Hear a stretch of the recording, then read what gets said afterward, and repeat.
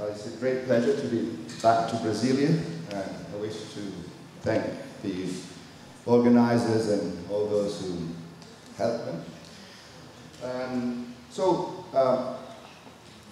When we move from the realm, the abstract realm of mathematics to the concrete realm, the place where we are most likely to encounter true contradictions is arguably time and change. And I think you all agree that the idea that things change and that time passes is deeply rooted in our emotional lives and cognitive lives and even existential lives. And yet when we try to understand in clear conceptual details what these notions amount to, contradictions keep cropping up. And in fact, this has been so since the dawn of Western thought, when in ancient Greece, the philosophers tried to understand what change and motion and passage entailed. They realized that it was very hard to get rid of contradictions, and this led to the surprising circumstance that two radical schools emerged. On the one side, the school associated with the Eleatic school, Parmenides and Zeno, who denied the reality of change and passage. And on the other hand, the school associated with Heraclitus, who actually accepted that perhaps reality might be contradictory after all. And now, I think, I won't argue for this here, but I think that if you deny the reality of passage, you must admit that we are deluded about it. And this is an inconsistent view, I think. So, this would mean that reality is either inconsistent or inconsistent. The only view remaining is the absurd view that we are not only deluded about the nature of reality, but also about the nature of our own perception of reality. So, Graham Priest has been the one who has done the most in contemporary times to make a case for the existence of true contradictions. And understandably, all of us, I think, would do better if we could find a way to, a middle way that avoids contradiction and also avoids the absurd view that we are deluded about our own perception of time and change. And indeed, in the 20th century, what is now the received view, the Russellian view, has been trying to do so. I will briefly present the Russellian account of change that I call the arithetization of time, since it heavily relies on the arithetization of calculus by mathematicians in the late 19th century. And I will then present Priest's criticism of Russell's account, with which I totally agree. And you see, the argument in most of my discussion here comes from a book that Priest published in 1987 called In Contradiction. And the general structure as far as time and change is concerned in Priest's arguments has been abducted, in the sense that since the only or the best theory that we have that avoids both contradictions and the denial of change can be proved to be wrong or unsatisfactory, well then we must at least countenance the possibility that contradictions are real. I will then present his own view of motion and change, which is the part that I wish to criticize. And I will then conclude with where I wish to locate the problem. I will argue that if Priest's view of change is correct, then also the orthodox view is correct. But since I don't think that the orthodox view is correct, I agree with Priest on that, well then I think that they either both fail or succeed. Okay, so brief introduction to the Russellian view. while it's frozen apart. Should I point it that way? Okay. So this is it going to be possible to squeeze it a bit more so that we can see everything? Because it's not really important, but excellent. Okay, so you probably all know this argument from Zeno, the Arrow argument, and this is how Priest reconstructs it. So consider a point object in uniform motion from x to y, and let's say the tip of an arrow, and consider an instant of its motion, t0, rho. Okay. At t0, the arrow advances not on its journey to y, and if it did make some headway, then it would take time. And therefore, it would not be an instant, the t0 time. But a temporal interval is made up of such points. And it would therefore seem that since no progress is made in any basic part of the interval, then no progress can be made on the whole. Right? This is a familiar arrow argument. Now, the standard understanding, this is what we learn in physics classes and in philosophy, it's kind of a philosophical gossip, is that calculus finally solved this problem. And the idea is quite familiar, is this. Of course, each instant is durationless, but nonetheless, the object may have an instantaneous velocity that it's familiar to describe that as the derivative of the kinematic function.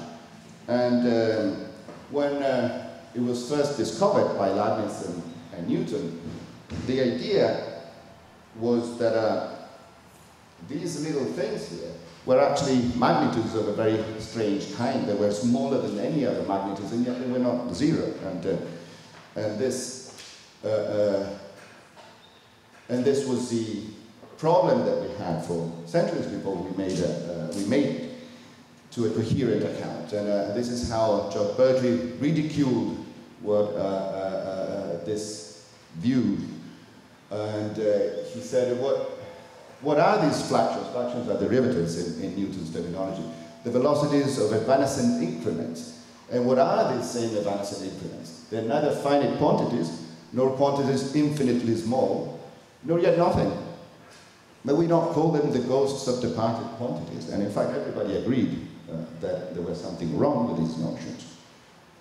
And here comes the villains of my story. In the late 19th century, some brilliant mathematicians finally freed calculus from the inconsistencies by effectively eliminating infinitesimals, these evanescent increments. And the idea, also pretty familiar, is to introduce the notion of limit. And the idea here is to treat this as a quantifier. This is the familiar epsilon understanding of the limit.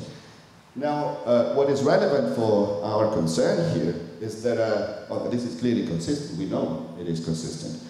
The problem it has for us is that this understanding, this condition that numbers must satisfy, makes of instantaneous velocity a relational property or a neighborhood property rather than an intrinsic property. And as we shall see, this is a major problem for the orthodox view. So, let me get that because I can't really see much. So here's how Russell expressed the final solution to the problem. By strictly banishing all the infinitesimals, has that shown that we live in an unchanging world, and that Zeno's arrow, at every moment of its flight, is truly at rest. And notice that Russell does not want to claim that things do not change, right? He just wants to say that they do not change by changing, if you want. There is no state of motion, according to this view, or state of change. Now, let me say since now that whatever we said about the arrow argument does not involve necessarily the case of motion. That's a particular case of change, but it also applies equally well to the case of passage. As you can see, this is a representation of the passage of time, and if the argument goes through in the case of motion, it clearly goes through in the case of passage too.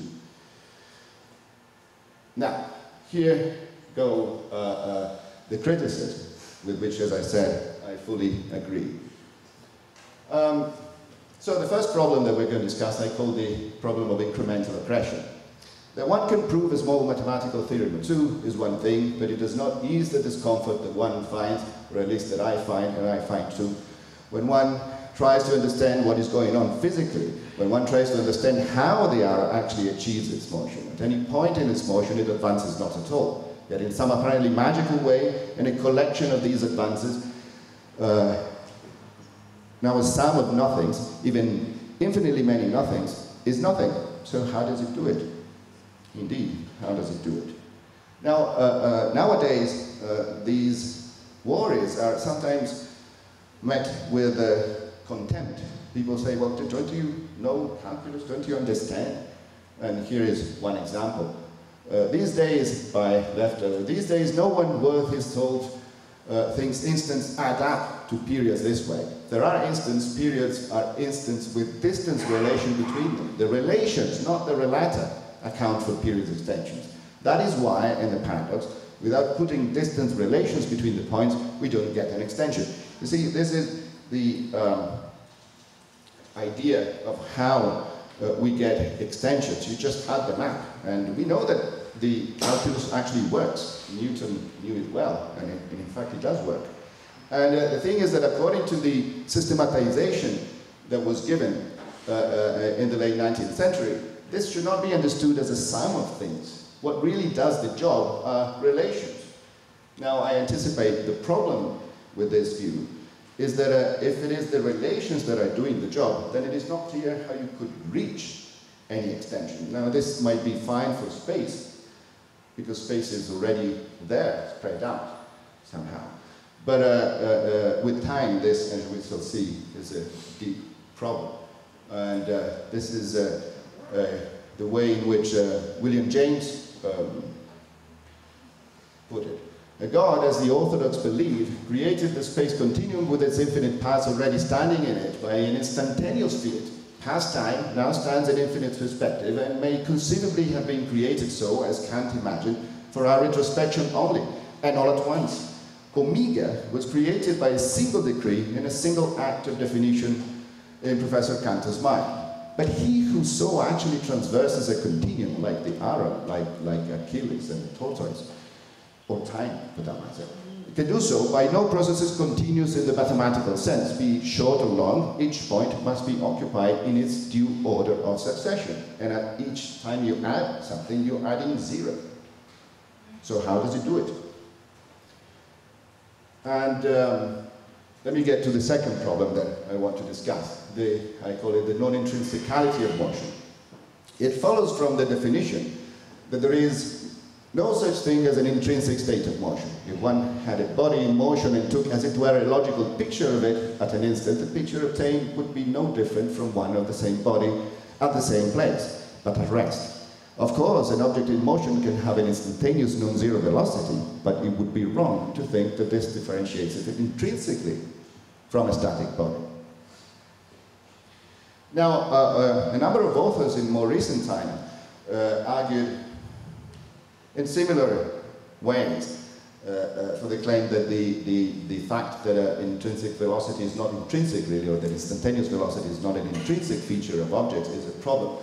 And one famous argument called the bowl argument goes like this. Suppose that you have two identical bowls, one is standing still, the other is moving. By the way, I will always talk as if there existed an absolute motion, but really it's just for a matter of simplicity. Nothing hinges upon this. We can rephrase everything in relational terms. The idea here is that, okay, suppose that this is a bowl moving, right?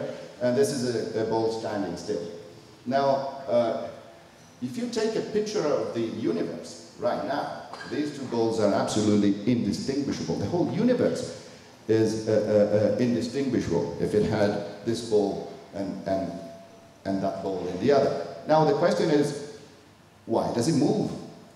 Right? How does it know that it should move? Okay, let me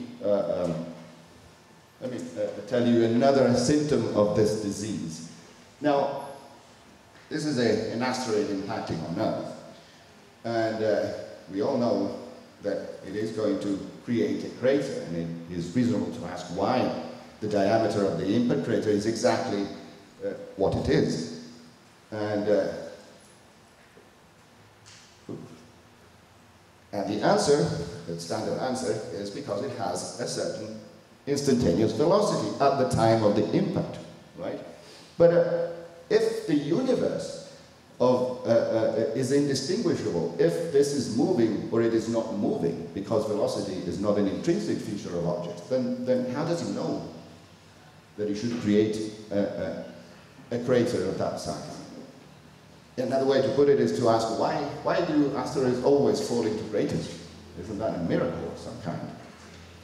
Let me get to the third problem. Last one is the direction of time. What accounts for the anisotropy of time? This again has been a thorny problem, particularly for those who have denied the reality of the flow of time. They've had to locate the anisotropy of time, not in time itself, but in processes in time, a tall order, since apparently the causal laws are time symmetric. Now, I certainly agree that this is a tall order, but I think that there is a deeper problem with this idea, and we shall discuss this last. Okay, now to Priest's own account of motion. He calls it the Hegelian account of motion because it is inspired by the work of Hegel.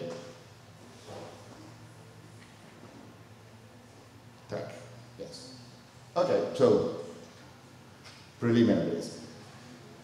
Consider a body in motion, say a point particle. At a certain instant of time, t, it occupies a certain point of space, x, and since it is there, it is not anywhere else. But now consider a time very, very close to t prime. Let us suppose that over such a small interval of time as that between t and t prime, it is impossible to locate a body. Thus, the body is equally at the place it occupies at t prime, x prime. Hence, at this instant, the body is both at x and at x prime, and equally not at either. Now, I've emphasized this since, because eventually I anticipate, I want to criticize the view on the ground that the position, the inconsistent locations that the object has at the same time are independent from one another. And the fact that it is not at x is a consequence of the fact that it is also somewhere else. And the other thing that I want to point out is that the idea that it is impossible to locate the object should not be understood in the epistemic sense. We are talking about some kind of ontological impossibility. It is reality itself that does not fix the location of the object. Okay, so this is the spread hypothesis. A body cannot be localized to a point it is occupying at an instant of time, but only to those points it occupies in a small neighborhood of that time. A neighborhood that Priest calls a spread. Okay, so this is how the Russellian view looks like.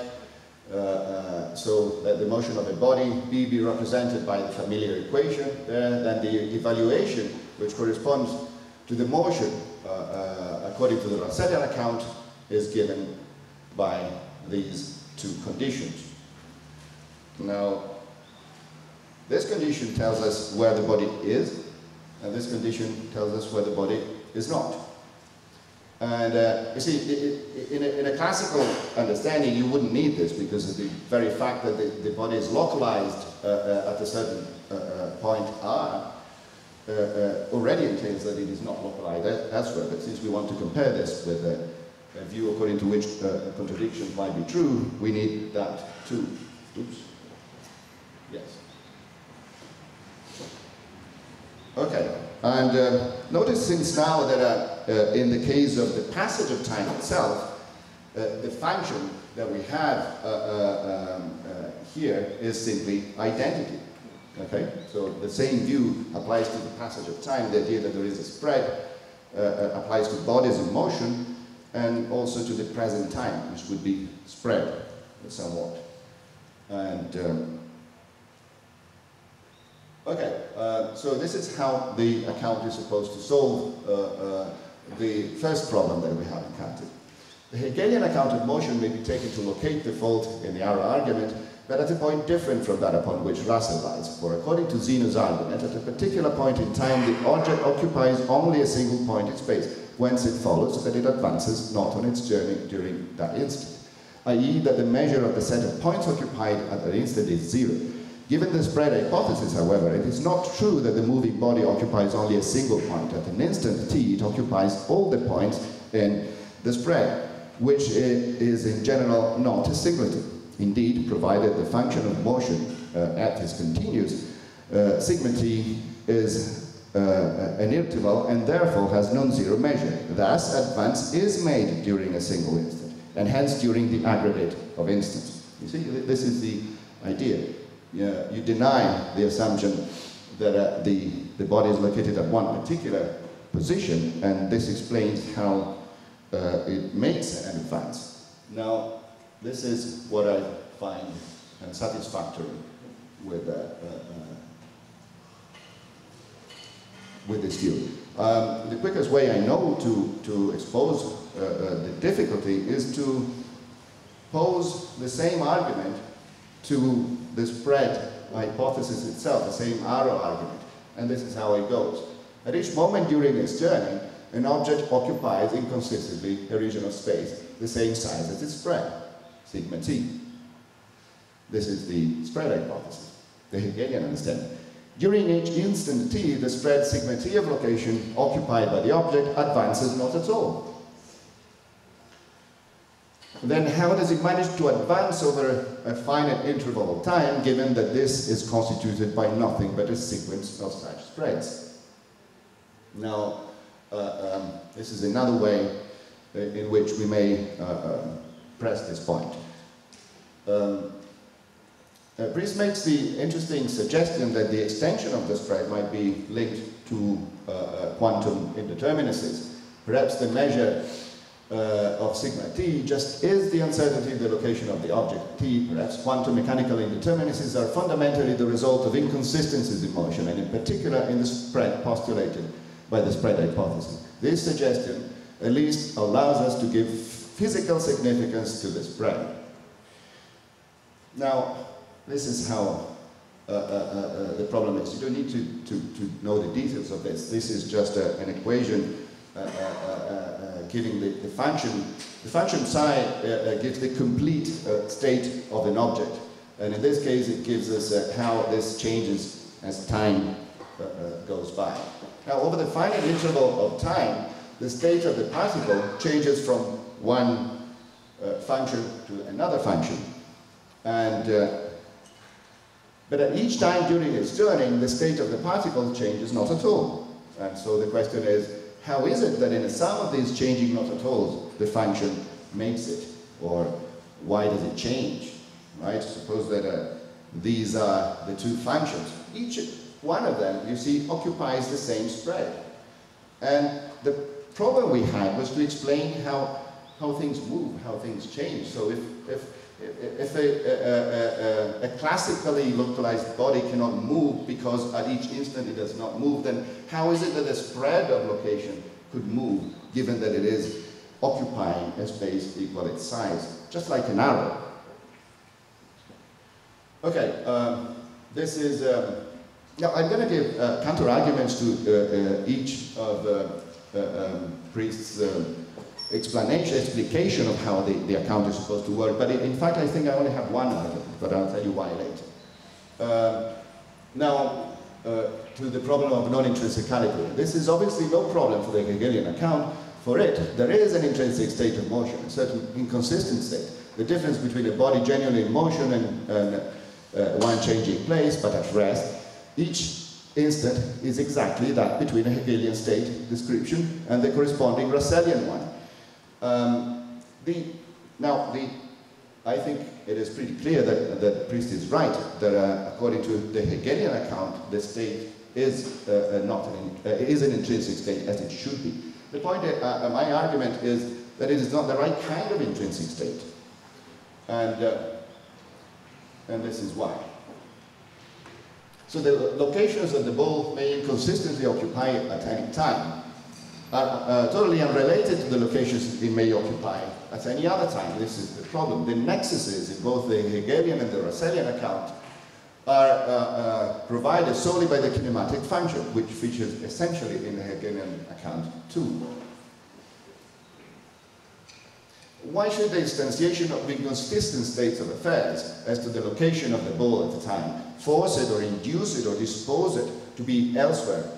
You know, sometimes people speak of the ecstatic nature of time. I think Hegel says that time is UnB, wants to move somehow. There is something that forces it to move. And this is what we want. This is what we want from the state of motion. We must explain why things change.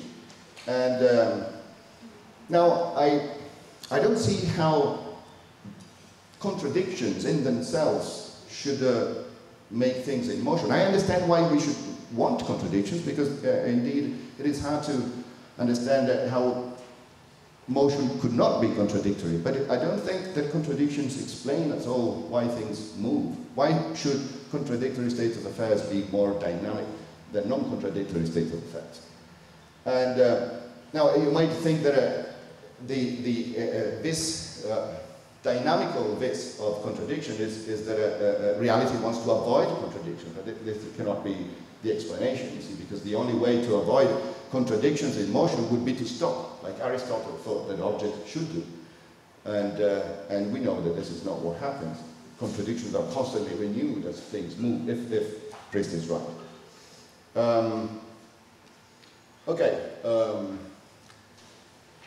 Now the direction of time. The intrinsic nature of the direction of change at t corresponds to a certain asymmetry in the state at t. But which asymmetry is a question that might be answered in several ways. One that is not ad hoc is as follows.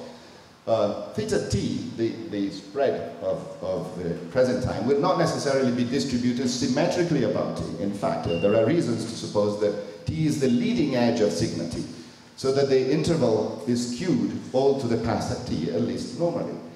And I won't discuss the reason Priest has rather convincing for thinking that the spread should be asymmetric, but I want to concentrate on a problem that I see with it, that I don't think that any asymmetry will do, and this kind of asymmetry in particular will not do. And this I will dedicate the last section of the talk to explain why I think it is.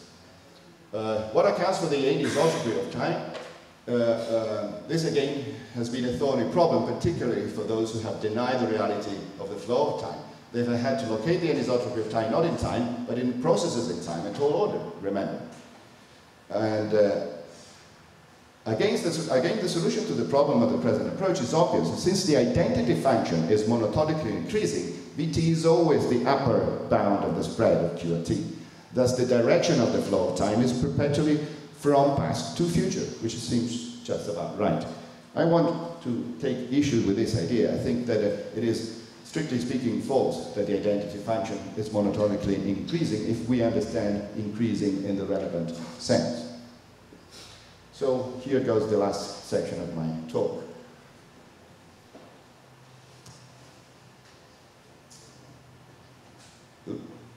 Frozen in time again.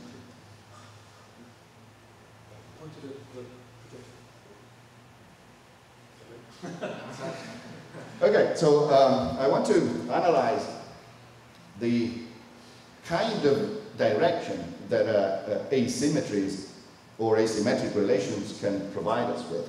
And to do so, I would start by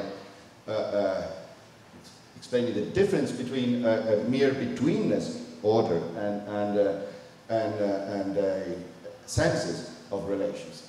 So the points on a line have an intrinsic order. Here order just means that is a sense of order in which ABC is the same order as CPA, right? The betweenness relation are exactly the same. But think of points in a line, right? Like these. They have a certain order, a between relation. It doesn't matter which way you go, but B will always be in between. But there is no sense, right? It doesn't make any sense to ask whether the line is going that way or this way.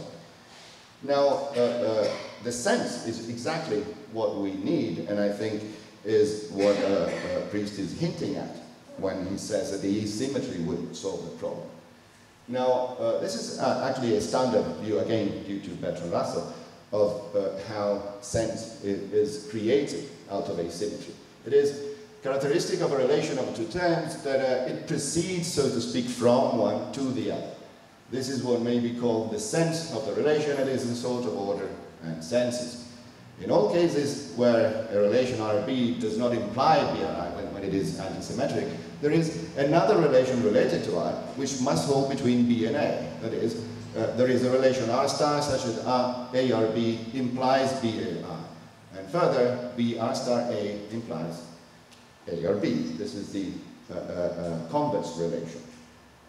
The relation of R to R is difference of sense. This relation is one-one, symmetrical and intransitive. Its existence is a source of senses, of the distinction of science, and indeed of the great part of mathematics.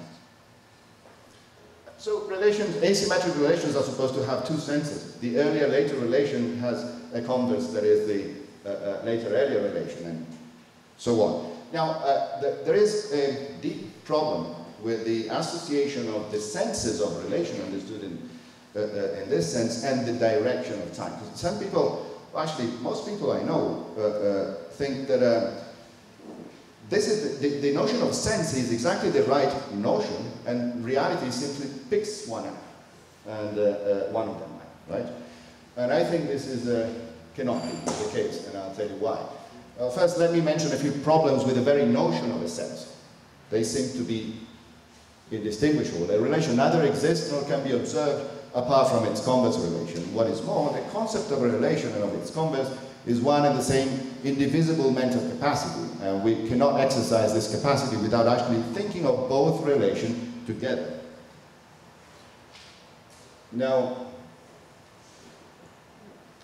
we cannot establish by our use of a sign for a binary non-symmetric relation that we mean to pick it out rather than its converse R star. Now, this seems to be strange, but I will tell you why this is so. This is how McBride expresses the difficulty. A non-symmetric relation and its converse are so closely bound together that whatever construction we use to notationally pick one out, we might equally well have used the same construction to notationally pick out the other. For example, we may have used the construction A is before B to mean what we currently mean by B is after A, and vice versa. There are a number of arguments in recent literature that go in this direction. In particular, one, maybe the radical position by Kit Fine, simply denies that there are two different senses at all, two different relations at all, right? So the reason why we think there are two different senses is that the relations, asymmetric relations, have a differential application. That ARB is different from BRA. Now, this is the structure of Kit Fine's argument. We don't need to get into the details of it. The idea is that these three are inconsistent premises. Every non-symmetric relation has a distinct converse. This is the view that we want to deny. Any state that arises from the holding of a relation R is identical to a state that arises from the holding of its converse. If the cat is on the mat, well, then it seems to be the same state of affairs that the mat is under the cat. And uniqueness, no one state arises from the holding of more than a relation. Now, I don't want to buy on these arguments, but I think they indicate there is a great difficulty. I prefer to show you this difficulty at work in our case. Now, well, this is a curiosity, but I think, how much time do I have? 5 minutes. Oops, well then I will skip the curiosity.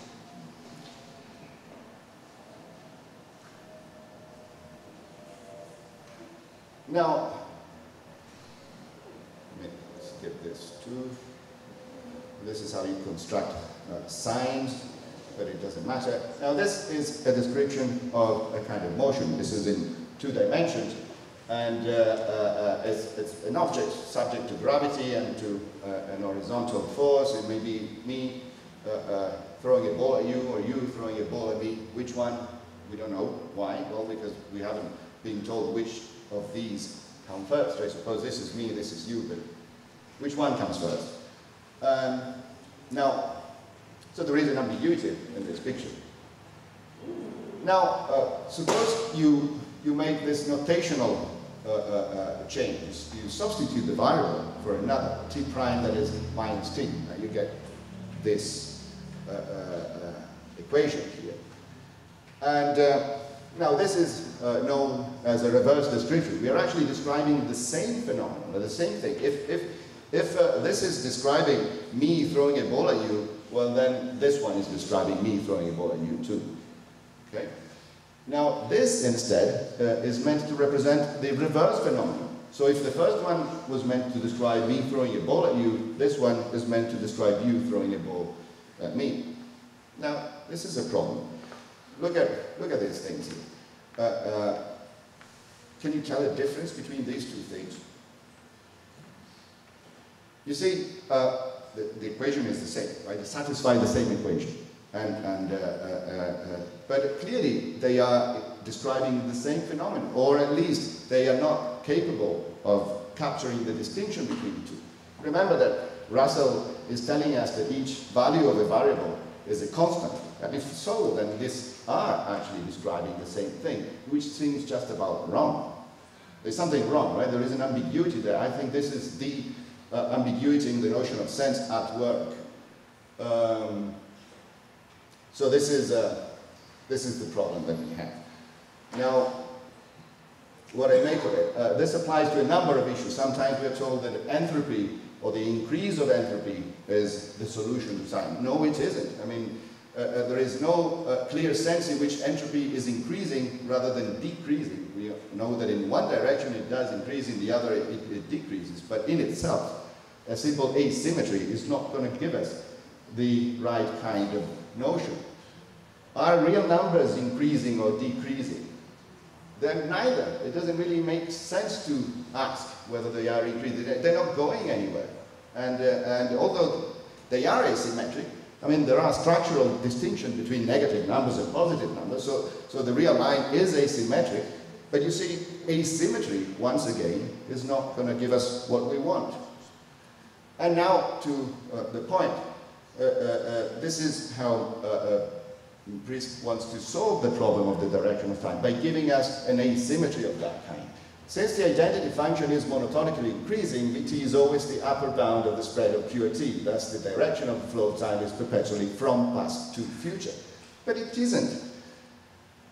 The identity function isn't increasing or decreasing in any sense. It is only increasing if we assume that we are going in this direction here. What we mean when we say that the identity function is increasing is that if this is the direction of increasing numbers, well then these guys here are going to increase too, okay? But this is not enough to give us a direction, or at least not to give us a direction in the relevant sense. Heraclitus once said that the way up is the way down. I have no idea what he meant, but I thought it was a good mantra to have. This is a pyramid, it is asymmetric, but if you ask, is it going up or down? Well, the question doesn't seem to make much sense. And so here are my conclusions. So I've argued that the Hegelian account of change in Patchett has the very same difficulties that it was devised to solve. So the abductive force of the argument is diminished. These were the problem of the incremental accretion, the problem of non-intrinsicality, and the problem of direction. This doesn't show that contradictory states of affairs are not true of reality. In fact, I think that there are reasons to think that they are. The only alternative is just to deny that the reality of passage, and this is nearly contradictory, I think, because it is denying that we perceive things as changing and passive. So I think that Priest could well be right about the fact that time and change involve contradictions, but the particular account that he gave, I think, suffers from the same problems. And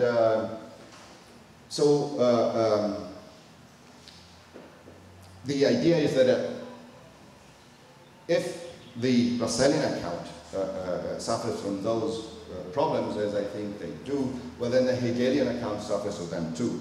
And my suggestion is I try to locate the problem not in the individual consistent localization of objects or times at one particular instant, but in the set theoretic foundation of calculus. A foundation that was, I think, already implicitly in play in ancient Greece, by the way, when we think that spreads in times and space are made of points and made of instants of time. And that I think, is the problem. Thanks.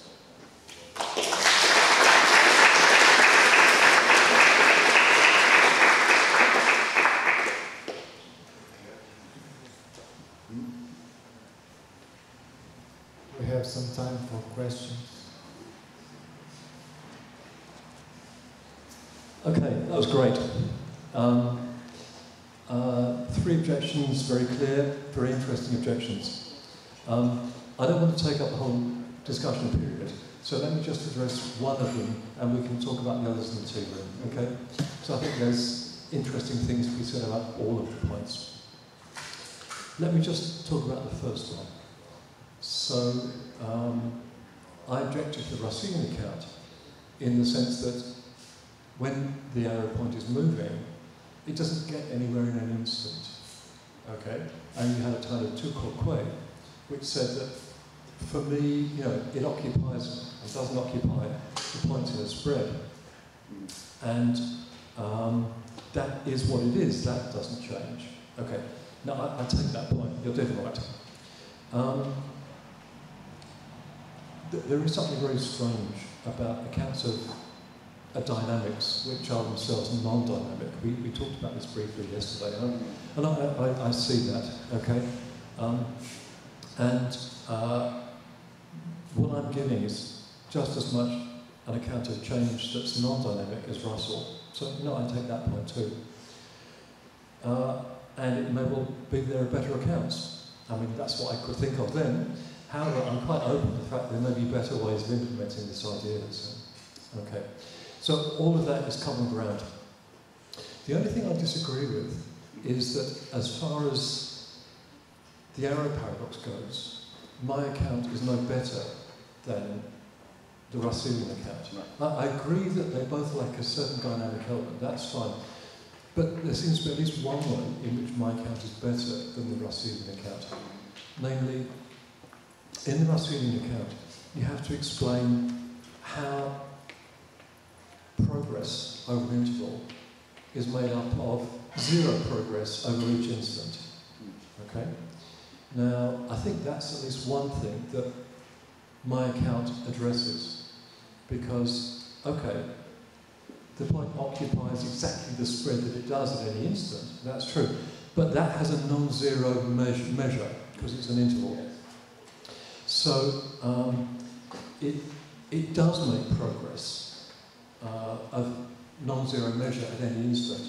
So you don't have this problem of how a non-zero measure can be composed of 0 measures, because it can, the non-zero measure can be composed of things with non-zero measures. So I think that's one advantage in my account. For all the problems of the account, I think it's not the case that the Russelian account and my account are on par. So I think my account does do something that the Russelian account doesn't do. Thanks a lot. I think I must disagree with you. I agree. The spread, of course, is extended, unlike durationless points, and in this sense, it seems like it is better. But what I want to question is you're calling it progress. I mean, at an instant of time, the spread is what it is, and it is extended, of course, but that thing is not moving, I mean, in itself. At an instant of time, nothing is changing. In each state of affairs is independent from the other. So the locations of the object at one instant of time are what they are, and you're calling them progress. But why should we think that it is a progress? I mean, what makes you call it a progress rather than just an extension? So an arrow, for example, is not extensionless. It has an extension. But you wouldn't be tempted to call the extension of the arrow a progress. You wouldn't want to object to Zeno that, well, but look, the arrow has some extension, so why are you wondering? No, but that's not the problem, because the instant t is durationless in the Russellian account and in your account too. The point t, I mean. And that is the point that is relevant for Zeno's argument, the durationlessness of the time t. And I don't think that you're not claiming that instants of time have a duration. You're claiming that at an instant of time there is a spread. And so I'm not sure I could accept you calling that progress, but I suppose I would have to think about it. You might be right. Okay, I'll just follow up once if I may, and then I'll stop. Okay. Look, I think we may be talking past each other here, because in a sense my representation is static, and there's nothing per se which represents dynamic progress. On that we agree. Okay. But I wasn't claiming that as a virtue of my account over Russell's account. All I was claiming was that my account can explain how progress can be made, because progress is made at an instant. Now, why you want to call it progress, well, that's another matter. But certainly the measure of points occupied at an instant is non-zero. Okay? So you don't have to face this problem of adding zero to itself even an infinite number of times, because if you add a bunch of things with non-zero measure, you get something with non-zero. And that was the only advantage that I'm claiming for my account over Russell's. Okay. So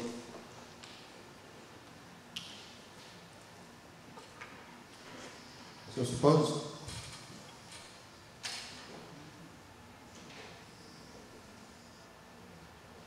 now this is T0, this is T1. Now this is a progress. I mean, if Zeno is right about the arrow, that there is a problem with accretion, how does it do it if at one instant it doesn't proceed? Well, then I see exactly the same problem applying to different spreads at different times. I agree with you that the problem doesn't apply to the single instant of time, but the relevant notion of progress must be this, I think. It must be different spreads at different times. And if there is a problem with the standard account, I see exactly the same problem there, because this point here must proceed, and at an instant of time it proceeds not at all. But maybe I'm not seeing exactly what your point is. We can talk in this. Yeah, of course.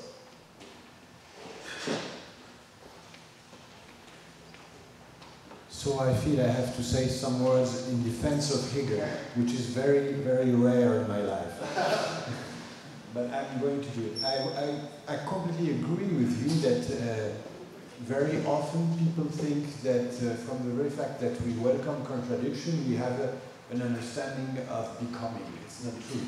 What is more or less clear is that when we think becoming, we feel that we are compelled to admit something of contradiction, but it's not the same.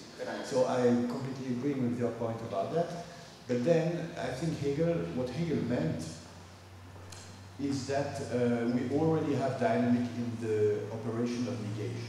That what he calls negativity, what the Hegelian people in the whole world call negativity means exactly that. So they think that not P is not a static counterpart of P. Not P is something which ontologically arises of P by something which is a kind of doing. P does itself not P for Hegelian. And so, but you can, I completely agree with you that this is nothing but a philosophical presupposition. Okay with that. But he offers an ontology at the basis of which we have an operation which already is doing. So we have from the very beginning sense of time. We have from the very beginning dynamic. And from the Hegelian point of view, all our static views are abstractions, because the core of every reality is that self-operation of negation as a kind of doing. So I don't know if everyone has to be Hegelian. I don't know if this way of thinking makes sense, but that's what Hegel thought. Thanks a lot. Well, I don't know much about Hegel, but I think that if you were right, this would spoil Graham's good point, which is to distinguish stasis from motion. I mean, if any negation has this kind of a motion within it, well then what distinguishes me now from me moving? And I think that the very good thing about, and this is a point that Graham has against Russel, that you can actually tell exactly what it is, the difference between me standing still and me moving.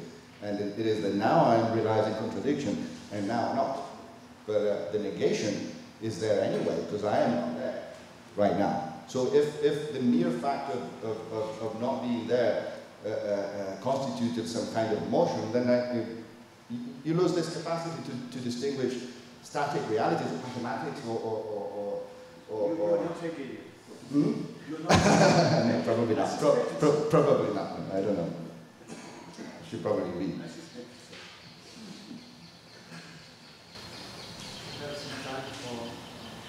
We have some time for one more question. If someone else has a question, let me ask it. But if not, I'll just make a comment on that. I think you can read. Okay, so I guess I called this thing the Hegelian account of motion.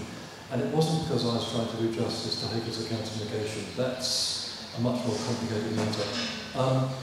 I call it the Hegelian account because it takes off from a passage in the Logic where Hegel discusses motion. And he says exactly this, but of course in German. What is motion? Well, it's not to be here at one point of time and here at another, but at one and the same time to be here and not here, and this here both is and is not. So, never mind his account of negation. I mean, this is his claim about the nature of motion, and all I was trying to do was to invoke his name to justify the kind of account I was giving.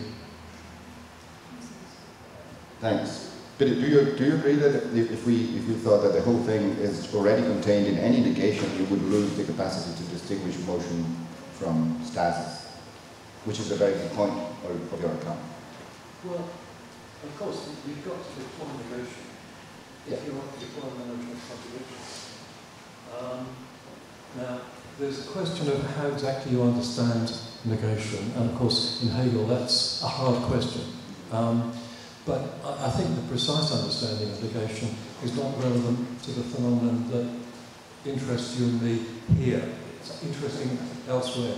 But I agree with you that, I mean, one of the virtues of my account, maybe not a big one, but there is an intrinsic difference in the state of motion which you can't have on a Russelian account. It's inconsistency, that deploys negation, whatever you want to mean by negation. Thanks.